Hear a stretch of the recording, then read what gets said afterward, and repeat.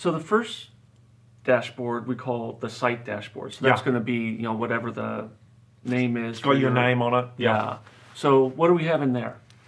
So we've got performance budgets is kind of the big one here. So you go into your settings and you define the metrics that you really care about. And this depends a little bit what mode you're in. If you're in development mode, it's probably all about the size of your CSS, how many images, how many requests, how big those images are, and you're monitoring those things. So jump into your settings, define those budgets, and they'll all appear here on this dashboard. And that's really there to kind of help you guys as a team decide what are the really important metrics and use those throughout your project. And when you define those, then you get alerts. So you cross a particular threshold. You can either set a hard threshold, say like 100K for your CSS, or you can define a percentage change. Let me know when my CSS changes by 20%, and we'll send you emails, we'll push it out into Slack, we'll push it out into the various kind of webhooks.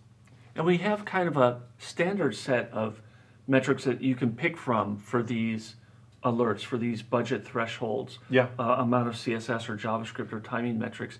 But a lot of times, depending on the website, there's content that's really important that doesn't have a default metric around it. Yeah. And I think the classic example that everyone refers to is Twitter's blog post from a year or two ago, where their #1 performance metric is time to first tweet. How long does it take for that tweet at the top of the page to appear?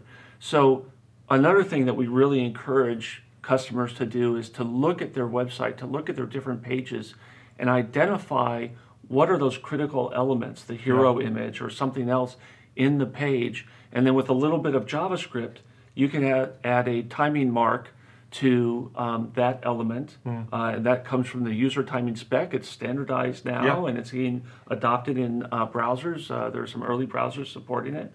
And then if you use that API to measure these custom metrics in your page, those get surfaced through SpeedCurve as well. Yeah. And so you can track the user experience of those critical design elements in the page. Yeah.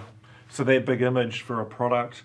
And the other big thing is that you can pull those events through into RUM as well. So it's a wonderful thing to do, is start deciding, hey, what's important to us, and let's instrument that. So go do it.